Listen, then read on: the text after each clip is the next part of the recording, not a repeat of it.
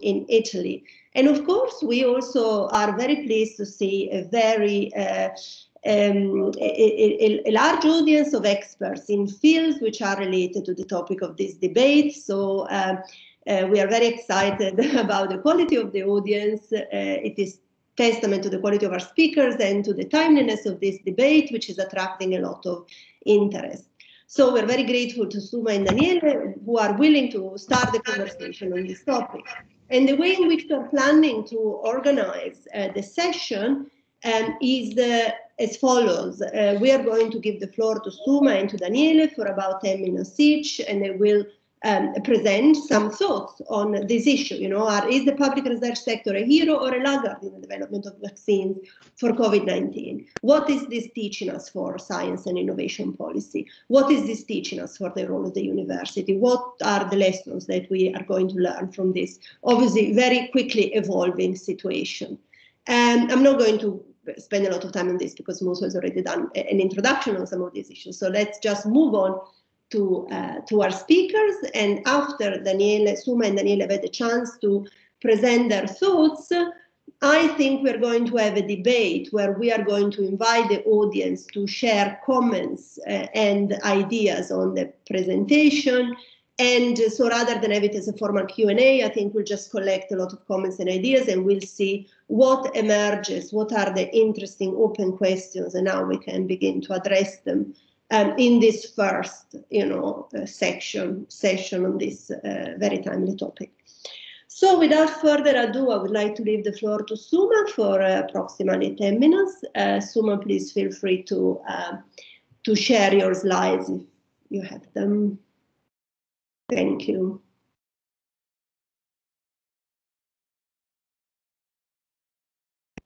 Suma, we cannot hear you. Can you please unmute your microphone? Thank you. Many thanks to Federica and Muthu for putting this together so quickly. I'm also very grateful to my colleagues at Essex Business School because they agreed to co-host this. It is the last week of our term. I'm not sure how many have finally signed up, but I'm really grateful to them for agreeing to do this in a joint way at a very busy time for us, in the university. So I'm going to talk about, my slide, which I hope you can see makes my position very clear. I see the public research in the development of COVID vaccines as the unsung heroes of the story. And if we want to name or show our heroes, then here are a few of them. There's Professor Zhang Yongzhen, who released the genetic code of the virus on January the 5th, 2020, against perhaps the wishes of his own government. So we don't know that, but it was an act of a scientist with a great social conscience, because if he had not released the code, it was unlikely that Sarah Gilbert, sitting in Oxford at the Jenner Institute, would have been able to design a vaccine, or indeed if BioNTech and Moderna would have been able to develop their mRNA vaccines, or Alexander Ginsberg, director of the Gamaleya National Research Center in Moscow, would have been able to develop the Russian Sputnik 5. So I think when I'm saying heroes, I'm thinking about people like this who just saw a big humanitarian crisis and they did what they could. So all of these different vaccines, the vaccine developed by Oxford and the one developed by in Sputnik 5, Sputnik V, use very different platforms. So they were building on science that already existed. But if you don't like the face of these heroes, then you can also look at the facts. So 2 of the 3 approved vaccines, Moderna and Oxford-Zeneca, have public science links. So Moderna has been developed in collaboration with the Institute of Virology, the institute that's headed by Dr. Fauci in America. If you look at phase 3 trials, 8 of the 16 vaccines have university and public research links. So all these data I'm giving you are based on the WHO trials database, and I last accessed it mid-February. 29 of the 63 candidate vaccines in clinical trials, phase 1, 2, or 3, have public science links. And of course, you can see that, whichever number you look at, these are much greater than the 20% that we, as innovation scholars, report as collaborative innovation involving firm and universities based on community innovation surveys.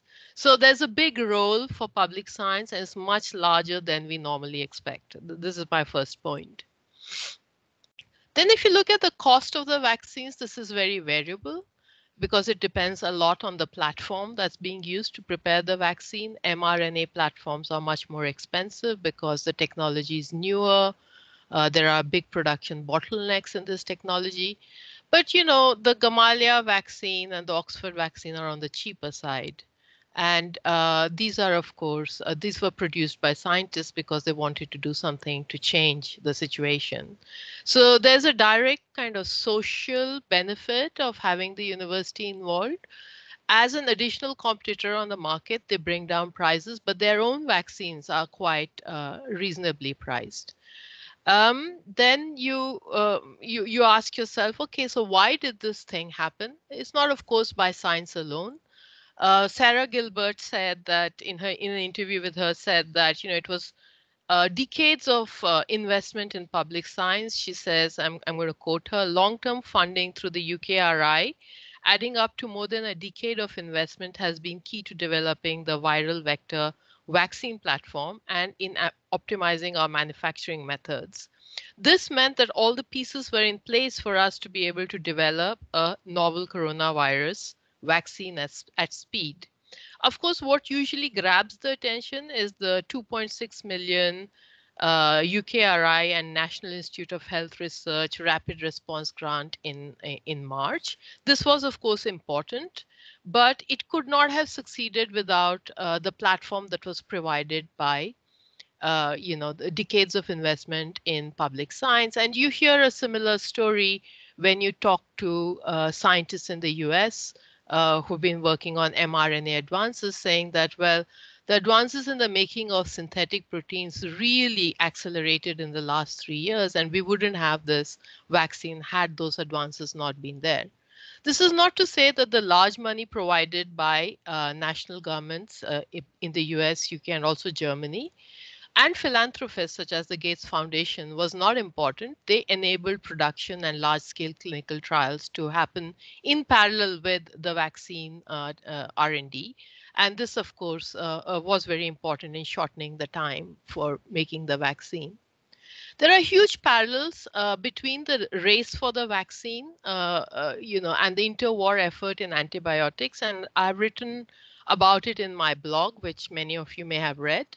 But my main points in those, there are basically 5 points that I make in that blog. One is that the exogenous demand created by this big calamity, so similar to the death of soldiers, not due to war, but due to bacterial infection in the interwar after the First World War, created a sort of source of exogenous government demand who wanted to avoid those deaths.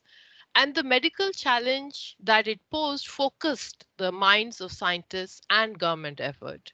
So this big shock, if you like, created an incentive to focus both intellectual and financial resources.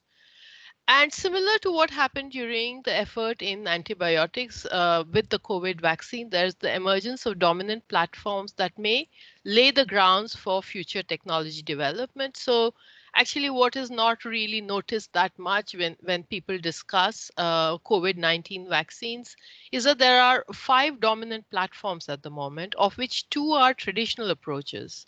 So this is a very nice graphic which I found on the web. So you have the killed or attenuated virus and the protein. These are traditional approaches, and they're being used by Chinese and Indian companies, where the problem with this approach is mainly that though it is traditional and it has very little risk, it takes a long time to create this inactivated virus. So that's why some of these platforms have rushed they've rushed the process in the sense that They have created the vaccine and done the trials and, basically vaccinated people at the same time as the phase 3 trials are being done. Then you have the more novel approaches. So there is the mRNA technology. There's the viral vector, which Oxford, Zeneca, and Johnson & Johnson are based on, where you use a human or chimpanzee adenovirus to carry the DNA into the host cell. You have directly inserting the RNA into the body so that part of it so that the immune system recognizes it. So Novavax, Pfizer, BioNTech, Moderna, these companies are trying to actually look at this because this provides not only a cure for COVID-19, but also for things like cancer in the future and other immune related problems. So there has been a variety of platforms and, it's going to lay the direction for future medical research. What's also interesting to me, because I'm interested in technology and development, is how new countries, just like America did during the antibiotic revolution, new countries are seeking to stake a claim to this emerging technology. This includes China, Russia, and India. And there are the same debates around the ethics of patenting public science. Should there be better data disclosure?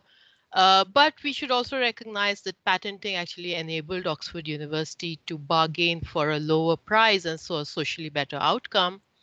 And the governments have played a role more so in procurement, much less, there's a much less directive role in production. So in the antibiotics, I think the governments marshaled the existing production capacity to produce the antibiotics. Whereas what we find now is there's more experimentation in the modes of delivery.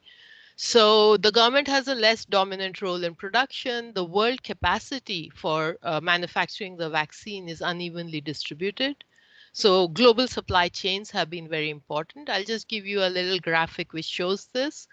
So this is the production capacity of the world as estimated by this data source Air Infinity. US leads with 4.6 billion doses and followed by India, China, UK, Germany, and South Korea. So this gives you an idea about also why China and India have taken divergent strategies, in how they decide to stake their claim in this race.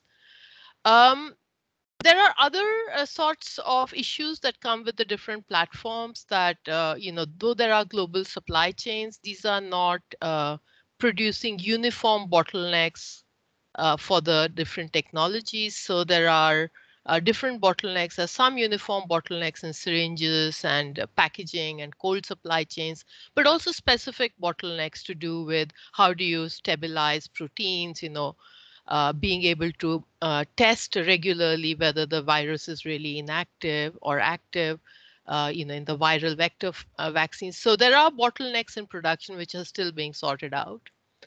And there's experimentation in the modes of delivery to the final people who need those vaccines. So there's vaccine diplomacy by China and Russia. There's the alliance with Big Pharma, which has been practiced by the UK and US companies. And then there are also public and private ventures like COVAX, where it's a partnership where governments come together to demand doses and make payments, and COVAX collects the supplies. I'm putting it very crudely. It's a more complicated structure, but the point is there are experimentation in modes of delivery at the level of countries and also at the level of universities. So Imperial College has recently announced that it has set up a social enterprise in order to deliver the vaccines, the mRNA vaccines that's going to produce. This is funded by venture capital. So a lot of things are happening in this space, and we should be very aware that this is just something that I've gleaned out of newspaper headlines. We don't know how it's all going to pan out in the end, but it's exciting to see all those attempts. So both Federica and Muthu wanted this to be more of a debate. So I'm going to just end with some thoughts on innovation policy. First, narrowly, as someone who's interested in the economics of innovation. So, there is this thing that's coming up, especially in the UK, where the vaccine seems to show the success of funding public science through the competitive grant structure. But increasingly, government policy is moving towards area type structure. So this mimics the DARPA initiatives of the US. And you have to ask, is this ironical, or was it time for change, or what? Definitely, the statements by the scientists seem to suggest that funding public science to public grants was actually very successful. And then we should ask ourselves, why do we want to fix something that was not broke in the first place? It's also very interesting to see that, European public science has been very invisible.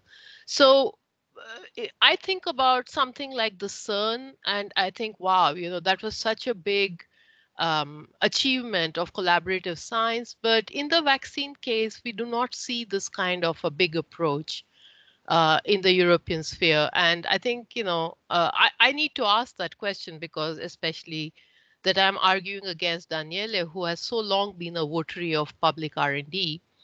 But he seems to think that the private sector played a bigger part. Of course, I should note that the two German companies, CureVac and BioNTech, are actually BioNTech started its life as an academic spin-off. CureVac still is an academic spin-off. I think so. Maybe the roots of the effect of public science are different, but anyway, this is something we can debate whether it's a perception or it's real. Then another question that was really interesting for me is that not only in the Europe versus UK and US, but also in India, the states that were good at rolling out the testing and PPE were not actually that good at rolling out vaccine production and delivery. So it's kind of interesting to ask if there were different capabilities required at those two stages, policy capabilities. And the last question, which I don't know that much about, but I want to hear more about, is about the precautionary principle. So precautionary principle has been a very important sort of principle in guiding health policy in Europe. And I think also policy on agriculture, especially with biotechnology crops and things. But you have to ask whether the precautionary principle is actually a handicap in the case of a medical crisis. It does open that debate that, is caution making Europe a little bit less nimble to respond to a rapidly changing situation. A couple of other thoughts which are more related to the access to vaccines question, and I found, I had heard this phrase, none of us will be safe until everyone is safe. And I thought that it was actually the WHO president who said it. And I was pleasantly surprised. And I think it's ironic today that, it's actually Ursula von der Leyen, the president of the European Commission, that made this statement that a global pandemic requires a world effort to end it. None of us will be safe until everyone is safe. So this raises the question of how will the products of technology developed in the north, in this case the COVID vaccine, reach the poorer countries in the south. So the traditional way this has been done is through the WTO, the World Trade Organization.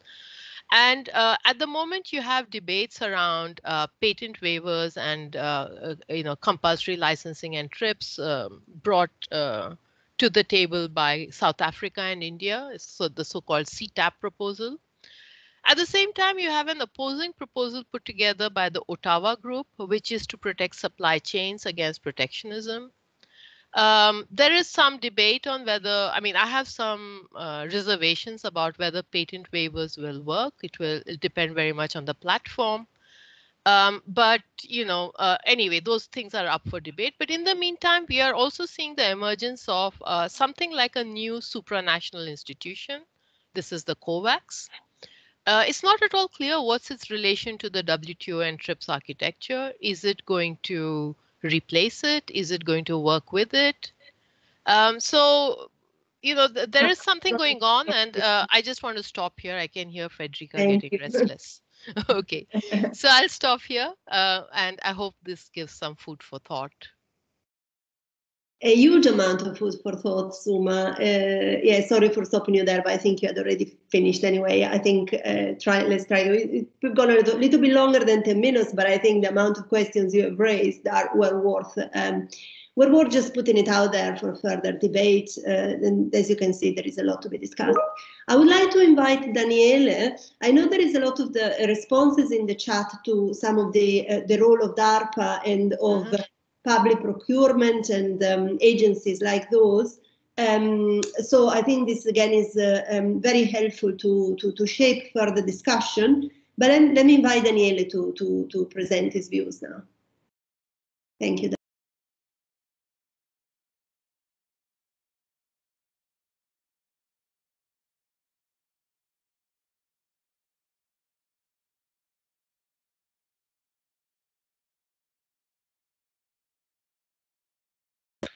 Daniele, we cannot hear you, so if you're ready to speak, please unmute yourself.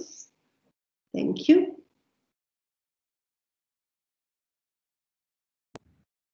Sorry. I'm also having another problem. Can you hear me now? Mm. Yeah, the problem is that I don't manage to share my slides. We can see it. You can see my slides? Yeah. Good, it's okay. So thank you very much for the invitation, and it's a pleasure to see so many old friends and new ones into the room. And thanks to Suma for a very interesting presentation. I'm not sure to what extent I disagree with her. Let's see where we disagree. I mean, I definitely agree that there are quite a lot of things which went well. And the first that there was a quick reaction of the public sector by committing money in the United States and in other countries to fund research. I got some doubts if this was always the best way to commit money. I will come back in a minute to that. And then there was also the willingness of the business sector to take the challenge very seriously and to try to see what could have been done. And indeed, it is remarkable that in such a short period of time, I totally agree with Suma, we managed to find not one, but several workable vaccines. This should not be given for granted.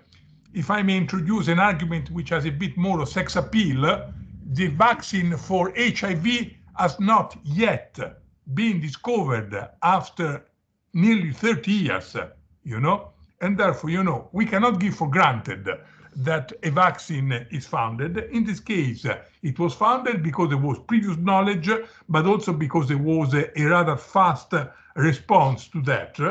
And let me also say that definitely good news that there has not been all the eggs in one solution only, and that as Suma has shown, there are different platforms which have provided different solutions. And if there is a problem with one of them, as you know, over the last week, there was a challenge to one of the solutions, namely the AstraZeneca, then unfortunately, the concern was highly exaggerated, but anyhow, it's always good that there are more solutions available for everybody. And indeed, these are some of the vaccines which are already started to be administered, which I think is quite important. Now, what went wrong? And I think what still is going wrong. I think there are three different stages we can take into account: the development, the manufacturing, and the administration. And at each of these levels, I think something can be improved in the future. And I will reverse the logical order of this chain, and I will start with the last stage, namely the administration. First of all, many of you are in the United Kingdom. I am in Italy. Many of you already had the vaccine administered. I didn't, and I don't know yet when my vaccine will be administered. I need to reserve it in, I think, the 19th of April. if I will manage. And it's not just an Italian problem, it's a problem of the European Union, which, as you know, is going much slower than the United Kingdom and the United States. I will tell for the first time in my life, perhaps Brexit was not such a bad idea, you know. I'm very sorry to say that, but, you know, in this case, it might be that at least in the case of administering the vaccine for COVID, Brexit proved to be a more efficient way to do that. Let me also say that in many countries, at least in the European Union, when there is still the race to find a vaccine, the administrative capacity was not encountered very well, you know. So there was a long period in which we were waiting, while if it was given for granted that a vaccine which would have been introduced, then quite a lot of administrative structures could have been made ready in advance. And this also applies for the vaccine manufacturer, you know. For example, just to give you a case, it came known to the press that an Italian company in the north of Italy, in one of the regions, which was one of the first regions to get seriously affected by COVID-19, Lombardia, there is a company, Adyen, which has signed a contract with the Russian government to manufacture Sputnik, and they will start to manufacture Sputnik in July. And therefore, people started to ask, how come that nobody in the Italian government or in other governments has asked you to take your productive capacity, your manufacturing capacity to generate any of the other vaccines? And they say, nobody has asked. The first to knock at our door were the, if I can call them, the Russians. And this indeed is a typical problem which shows that something went wrong. And I think that even now, there is within Europe an underutilization of manufacturing capacity in facilities which could, in principle, do that. Do you hear me well? Yeah. Good, it's okay. I'm sorry, you know, I'm a bit uncertain about this sort of technologies. So, here there is a basic problem. Governments are committed an enormous amount of resources in order to develop and manufacture the vaccine, which is, of course, is fine. But at a certain point, it seems that there was a not clear idea that there was a longer chain, and this chain was not just to find the vaccine, but also to manufacture the vaccine, and then, you know, to administer it. And this, I think, it was definitely good that many grants were provided to business corporations, especially in the United States, but also in the United Kingdom, Europe, and so on. I think that the public sector could have signed better contracts in order, for example, to allow the possible discoverer of a vaccine to use the invention and to manufacture it in a variety of different facilities. And here, I mean, there is a problem of public procurement, which I think could have been definitely be improved. I move to the last part. No, sorry, not the last part. Intellectual property rights. And that actually, I would very much know more about Suma and the other views about that, because of course, intellectual property rights are quite important, but at this stage, intellectual property rights are not really working yet, because there are, of course, quite a lot of patent applications, but none of these patents has yet been granted, I think. I'm not sure about that, but if I consider the standard time period to get a patent, the standard period is much longer. And therefore, in this intermediary period, something better could have done First of all, it could have done, as I said, in terms of drafting better contracts with the companies which got the grants. And this, again, is something where the public administration could have done better. And second, you know, there are a larger number of tools. Suma has already mentioned compulsory licensing. Compulsory licensing would have been totally appropriate in such a condition in order to do something more useful. Last stage, vaccine development. And I think I would like to see better, but I think that the business sector has been overfunded compared to the public sector. That's my general impression on the story. Overfunded over the public sector. And this is also associated to perhaps the fact that the public infrastructures, I mean the public research infrastructures, universities, research centers and so on, were somehow less reactive, less quickly in order to put all their efforts on a daily basis on the new challenge.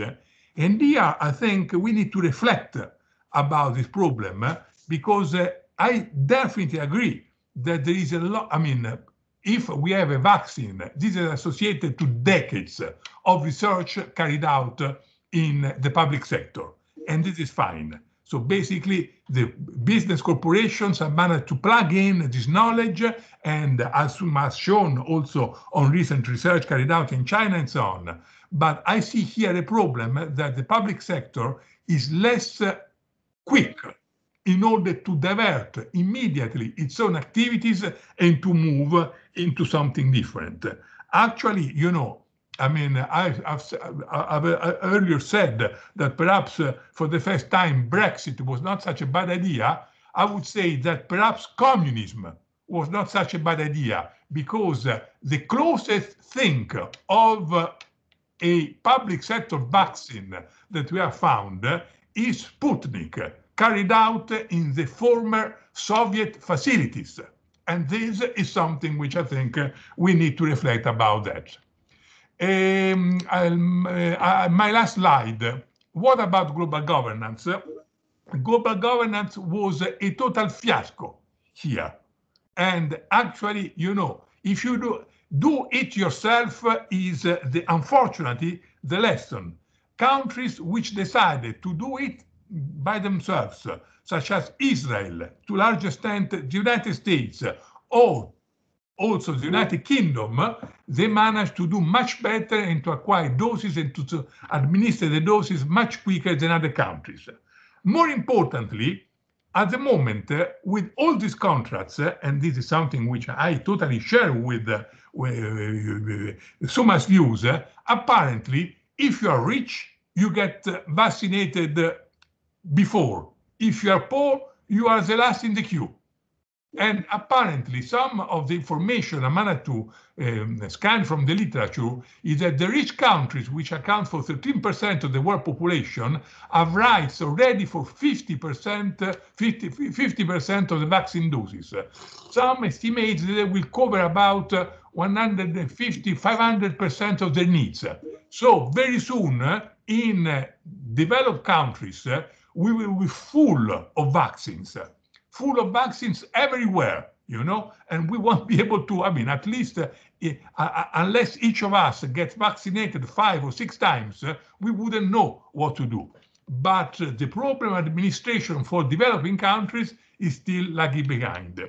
I originally started to be interested in vaccines 15, 20 years ago because there was a very good example what was the World Health Organization did in 1971 with the program for the eradication of the smallpox, which worked very well. At the time, there was a Cold War, and therefore the West and the East had to work together to get clients in the South.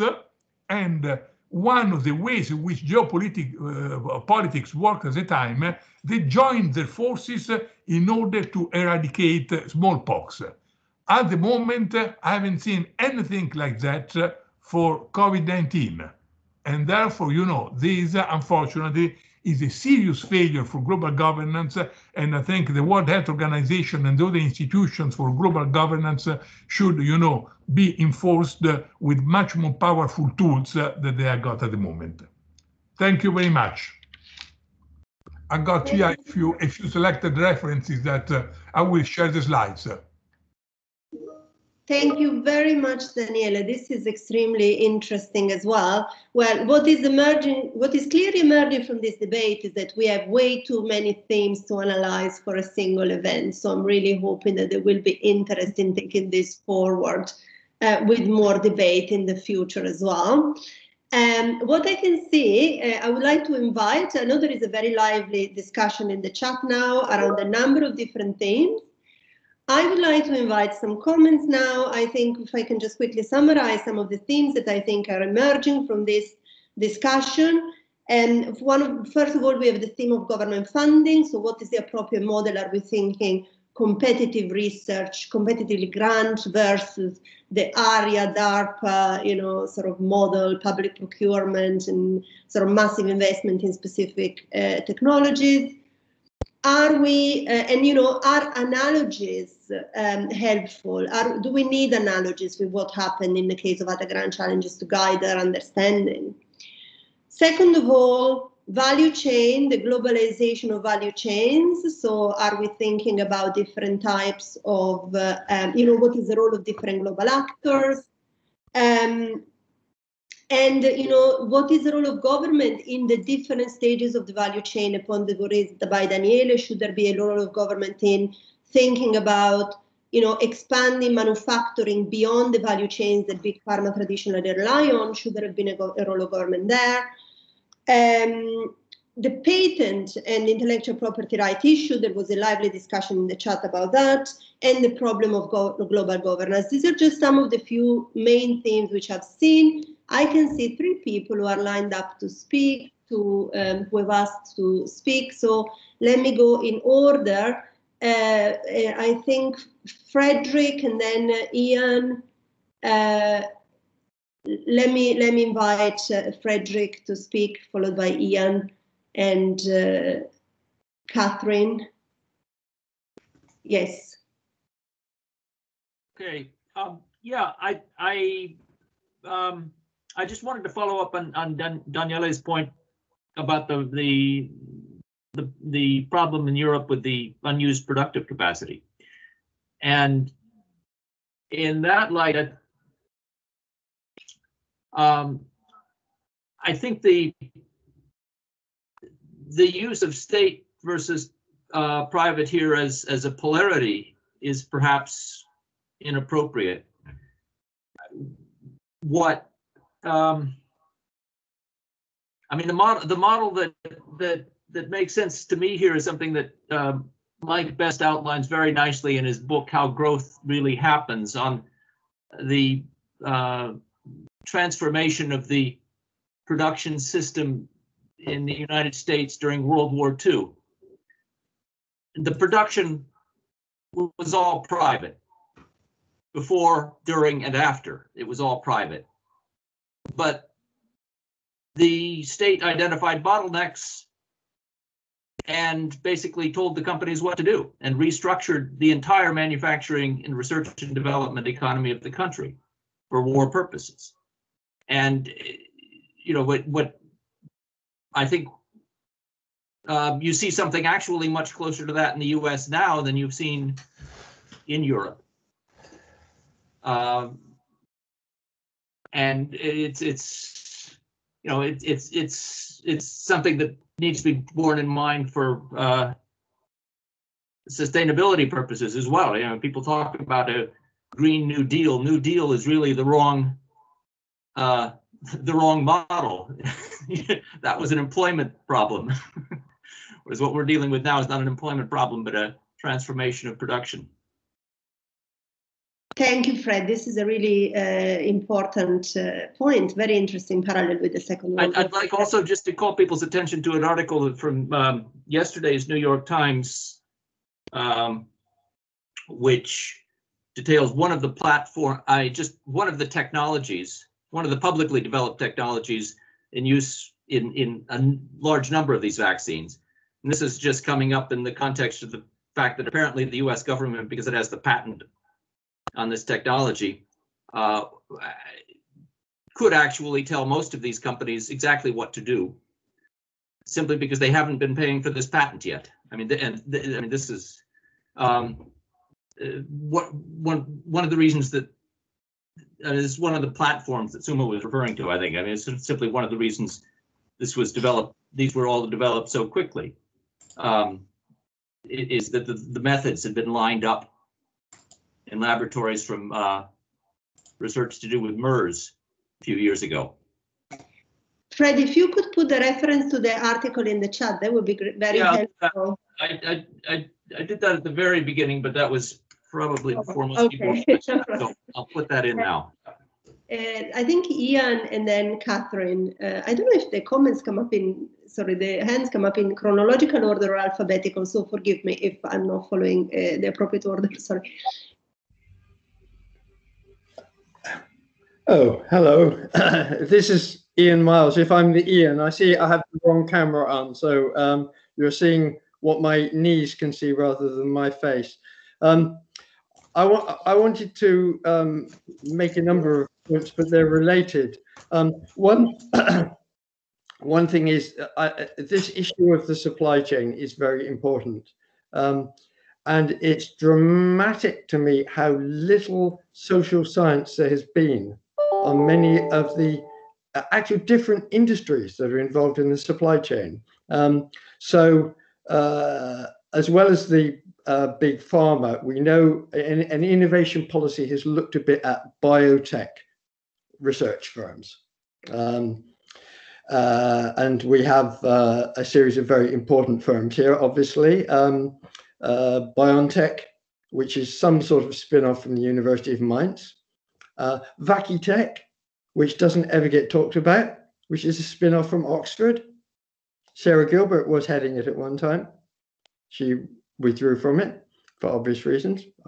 Moderna, interesting. This reflects, I think that we need to look at the cross-national differences in funding, including venture capital funding, in regulations, university intellectual property rules, etc. Bayh-Dole and the like are famous, because Moderna was clearly started by American academics, but it looks to me like they managed to do it completely off their own bat with venture capital, rather than having any spin-off relation with their university.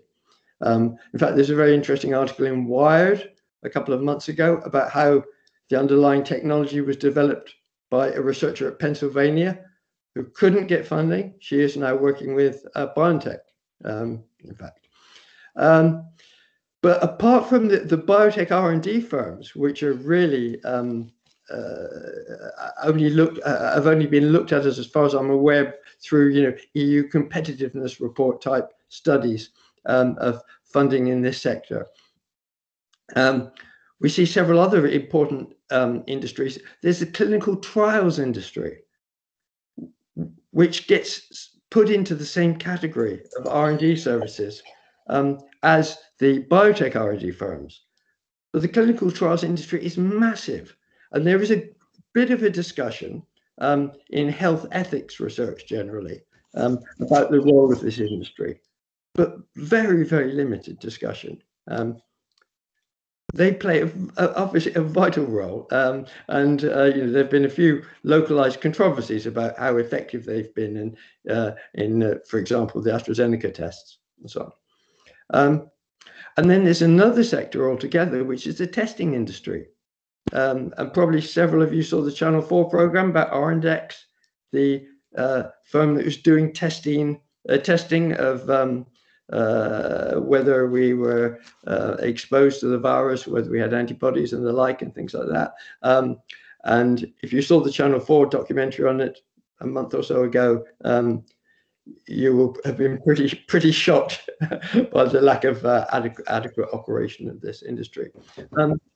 So what we have here in this whole process, eventually, in this country, has involved the NHS, fortunately, in the actual end delivery of the vaccine.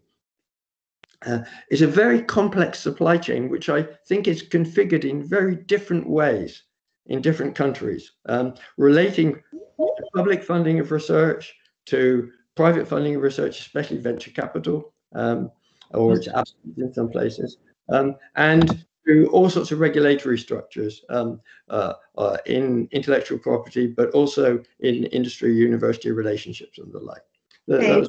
Professor, this is a very good point about the value chains, and of course, again, if you have a reference to the Wired article, I'd be happy to have it.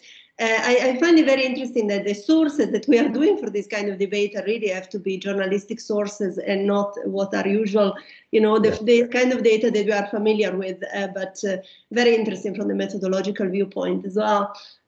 Catherine, you had a comment as well? Yes, thank you very much, and thank you for the presentations. I wanted to make 2 points. The first is that I think it can't, in my opinion, and I've looked at it quite widely, actually, I don't think the fact, this wasn't accidental what's happened. I think the depth of knowledge is really, really important here. Sarah Gilbert was working on coronaviruses all the way along, and she had deep knowledge of that. And obviously the genetic code specifics were released, but she had the deep knowledge and could act really quickly. And then I would add to Suma's list of heroes, Kate Bingham, because again, she was a really experienced biochemist who'd got a very successful venture capital operation, which financed biochemistry startups. And she knew exactly what she was talking about.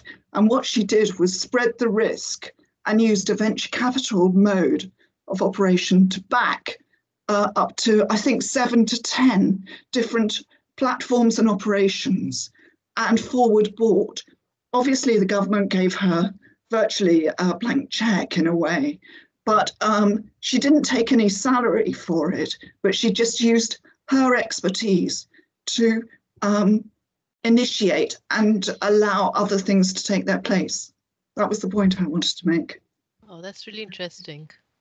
Thank you, Catherine. This is interesting about specific individuals' role in the UK example. Yes. Yes, it's the UK. I think Nicola had a comment. Nicola, please. Yes, I wanted to pick up on the intellectual property point. And I think it's true that the patent side of things hasn't really kicked in yet, although I have seen there's some talk of some of the production patents might start to kick in. However, I do think we've seen lots of use here of trade secrets and trademarks. So the trade secrecy, I was expecting for it to turn up in the manufacturing side, and we may actually find long term that does happen, so that the know-how and intangible knowledge starts to show up there and limit the ability for generics or production in general. It has certainly shown up significantly in the pre-patent information, so that's not been widely shared. The data that Suma mentioned, that's not also been widely shared. And of course now the EU AstraZeneca dispute based on the confidential business information in contracts. The other thing is trademarks. So clearly all of the big pharma would have found this as an opportunity to increase the value of their trademarks, or of course some of them are risk of damaging it. But long-term trademarks are often used in pharma to maintain a price premium over generics. And so we may also find that happens, particularly when we're talking about a drug that requires a lot of public faith and trust in the system. Thank you. Thank you for bringing up the role of different types of IP beyond patents. That's also very interesting how they all play a role in there. So yeah, good point. And I think we have 3 more comments, and I think this is good because this leaves me the time to then, if we just have these 3 comments, and then I'll briefly give the floor back to Daniele and Suma for their responses or observations. So we have a comment from Klaus Meyer. I just wanted to give a Canadian perspective in, because I realized that people in the room are very much informed by the disputes we currently have between the UK and the EU. Canada's situation is very simple. We don't get any from our dear neighbor and trading partner because the US does not export full stop. And that is partly because the government has tied up all production capacity in the government contract. And secondly, there's an export ban. So even AstraZeneca is producing something in the US, they don't export, and even their trading partners don't get anything. So if you look at the vaccination rate, which I'm following on Our World in Data, they make beautiful graphs there. I know a lot of people in Europe are very frustrated because you compare yourself with the UK, but actually Canada is behind the European countries. To make this, the question that's going through my mind is, where do we, in this whole discussion, put in contracts where governments basically give money early in the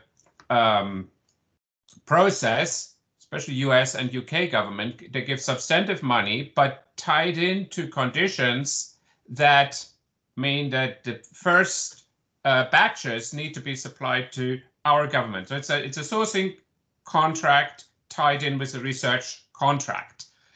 I think that is an essential element of how the US and the UK have been able to secure the initial supplies, not just from their own facilities, but also getting access through the value chain. Now, someone mentioned the name Kate Bingham. I've read about, there was an article in the FT emphasizing her positive contribution, but one of the things that the UK and US have done, create contracts, and now you're the experts, I'm not really expert in this area, but my impression is that these contracts are comprehensive in terms of investing in manufacturing capacity, very important, but also securing supplies from along the value chain, right, further back, 2-3 stages back in the supply chain, which is something that in business schools we understand, but maybe government bureaucrats don't understand. So these type of contracts also, should they count as vaccine nationalism? That's a more provocative political question. But the issue of this contract that is research support in return for being first in line definitely feeds into the debate that we have in this forum around public versus private funding of vaccines. Just my 5 cents of. Thank you. Very interesting point there. Yes, very interesting. So I have 2 comments from Shomo and Grazia. Also, I know you mentioned the World of Data as a source. Again, if you wanted to put the reference, I don't know if I grabbed that correctly. If you wanted to share the reference in the chat, that would also be extremely helpful. Shomo? Hi. Yes. Hi. Yes. Hi.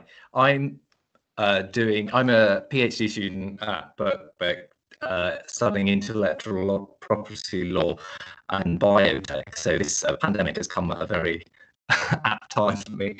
But I think what was interesting in the initial conversation was about for me, was the precautionary principle, because the pandemic has kind of blown that, kind of inverted it almost. So the principle being lack of scientific certainty shouldn't prevent us reducing harm, but this has become the opposite. Of lack of scientific certainty shan't stop us preventing harm in another way of ensuring our health, kind of thing.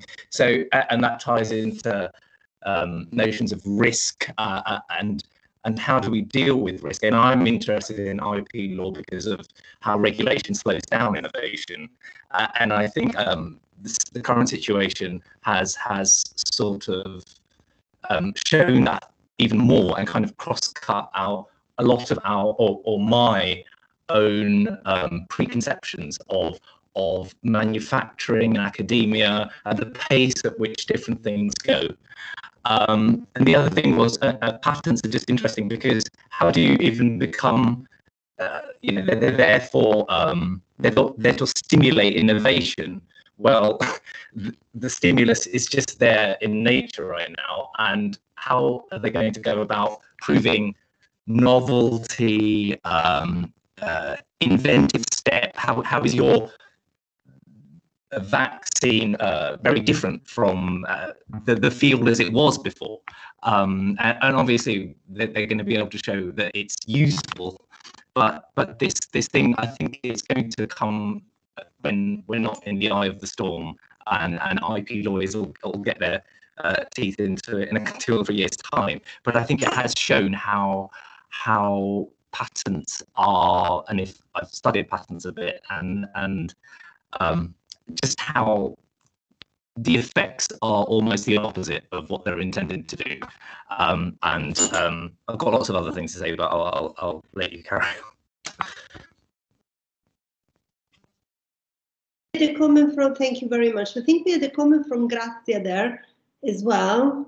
And then I know this was gonna be difficult to keep to an hour, but after that, I think Daniele and Suma and Daniele should have a chance to maybe respond to all these very interesting things that have been raised. Grazie.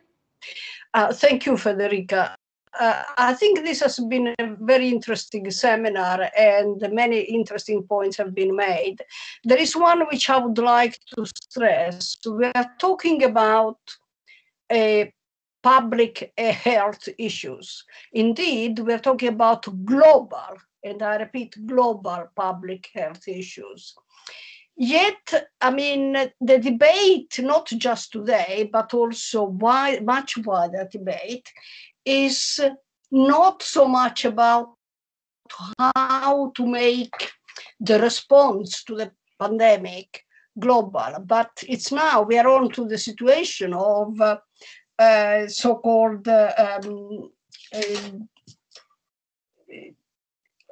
vaccine nationalism. We are all entrenched into the idea, is it public versus private sector? Is it UK? Is it Germany? Is it Canada? Canada seems to have just heard it's in a difficult position with this nationalism and so on. Now, first of all, obviously the pandemic has not gone away and is not going to go away anytime soon. And there will be other pandemics. What I would like to see is a debate about some kind of supranational institution that oversees and avoids the problem of vaccine nationalism or production nationalism and so on and so forth, and puts the global health on top of the agenda in all this. And I wonder what Daniele and Suma think about this. Thank you.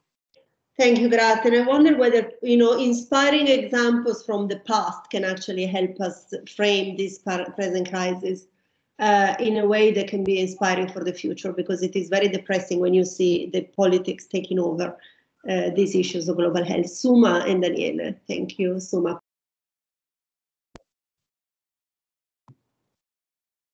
Suma, you are mute. Suma, you're mute. That's one of the points I made, Grazia, that there is the beginnings of a supranational institution. Of course, this is politically very charged at the moment, because the developing countries like South Africa, India, are going to the WTO where they have an equal say, right? And they are saying, oh, we want a waiver on patents, we want to do compulsory licensing. And in the WTO, the group of countries that are putting up opposing proposals are this group of countries which are important in the supply chains. So WTO is still trying to work that out, where in the middle of all of this, there is the COVAX, right? Which is like is kind of taking over as a supranational institution in order to do this north-south transfer of vaccines. Gavi worked very well. I mean, people credit it with having eradicated polio in large parts of the world. I don't know that the Gavi example is good for COVID. I think that's the bit that I'm really not sure, because the polio vaccine was well known, tested, tried. So it was only the delivery which was the issue. And so Gavi worked very well because it put those patent contracts with manufacturing contracts. But I don't know about COVID, where there's still so much uncertainty about the vaccine. So in response to your question, I think it's a situation that's still very much in flux.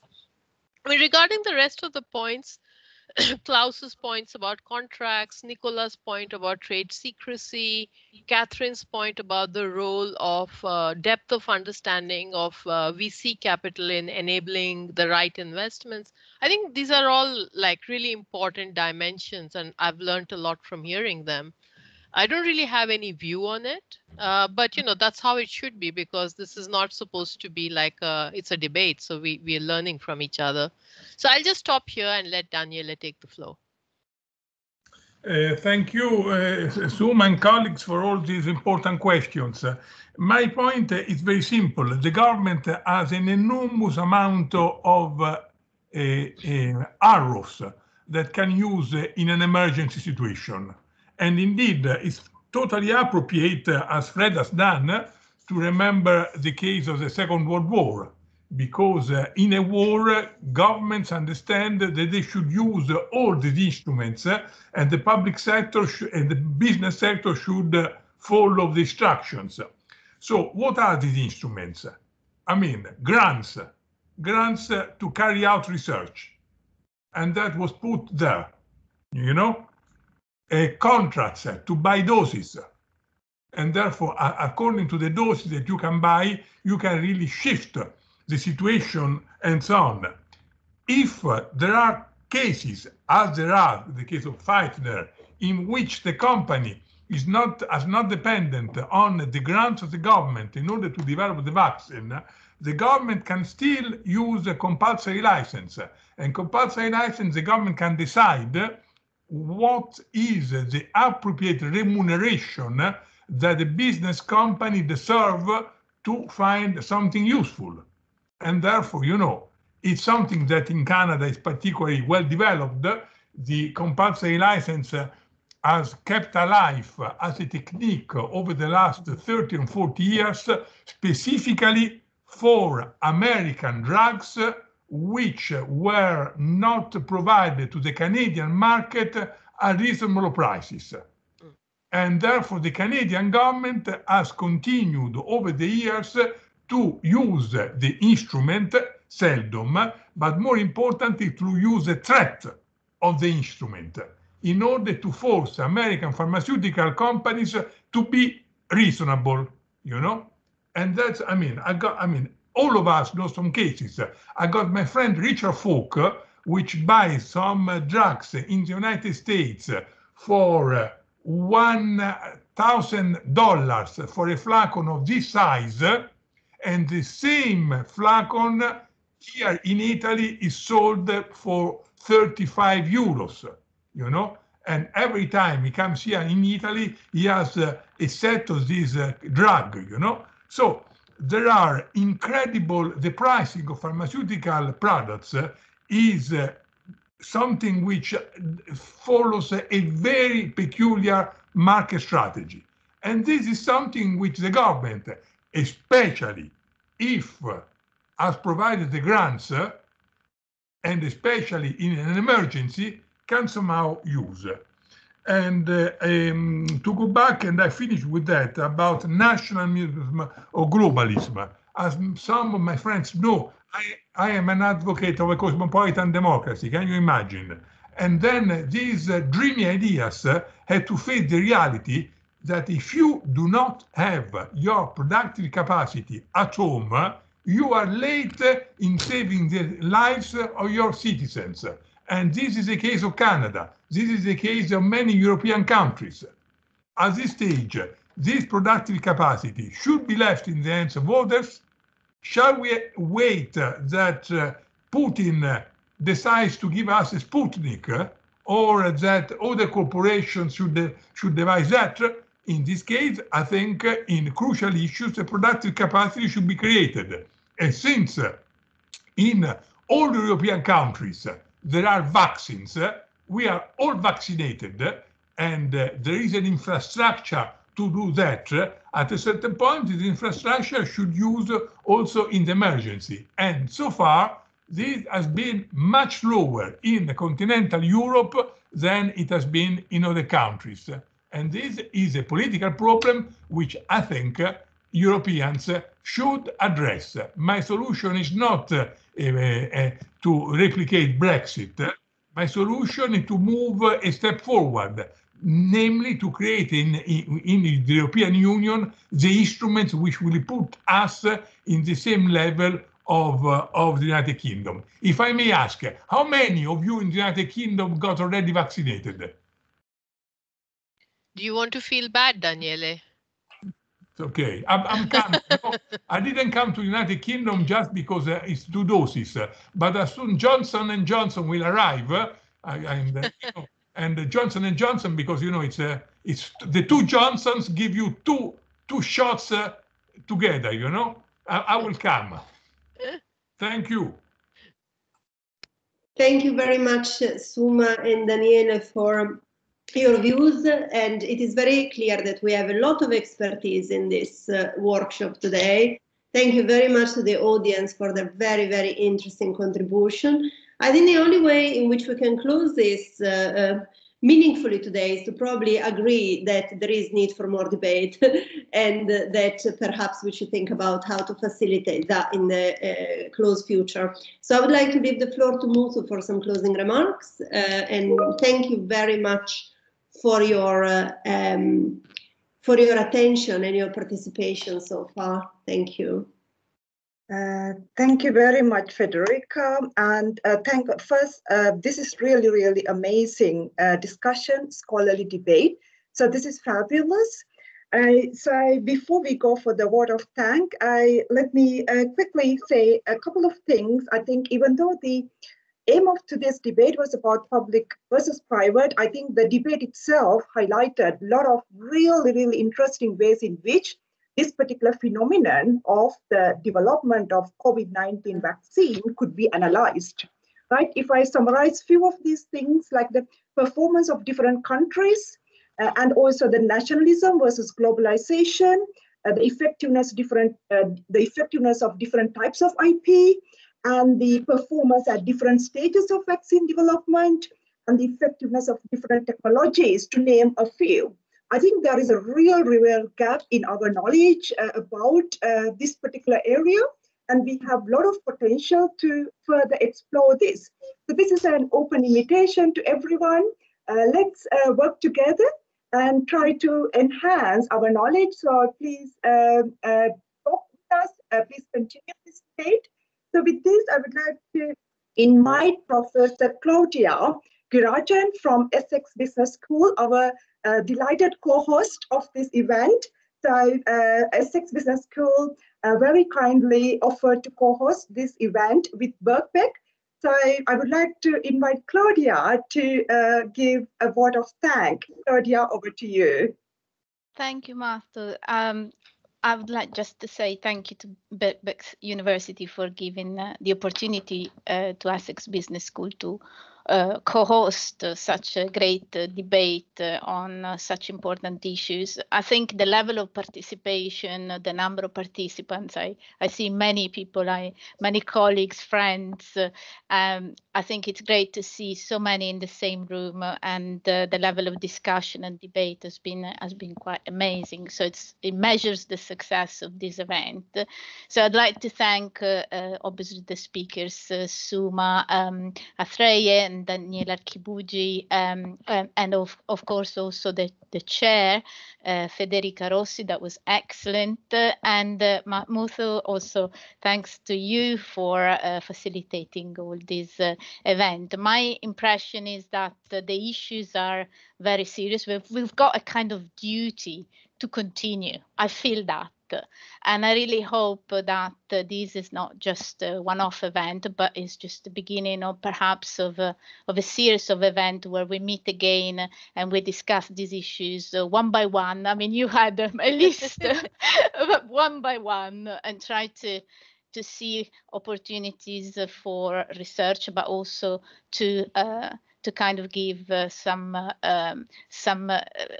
good direction for perhaps the future, because these issues are clearly still ongoing and they're quite serious, and we're all affected. And yes, Daniele, have been vaccinated, I'm sorry to say, but as many of us are here in the UK. So thank you again. Thank you very much. Thank you very much, Claudia. So shall we all unmute and give a big round of applause to everybody, to our scholarly community. Thank you. And also all the brilliant practitioners and policymakers who join us. And let's continue the debate. Let's shed some light on this area. Thank you very much. Good afternoon, everybody. And looking forward to seeing you in another seminar series like this. Thank you. Bye-bye. Thank you all. Bye-bye. Bye. Bye-bye. Oh, bye.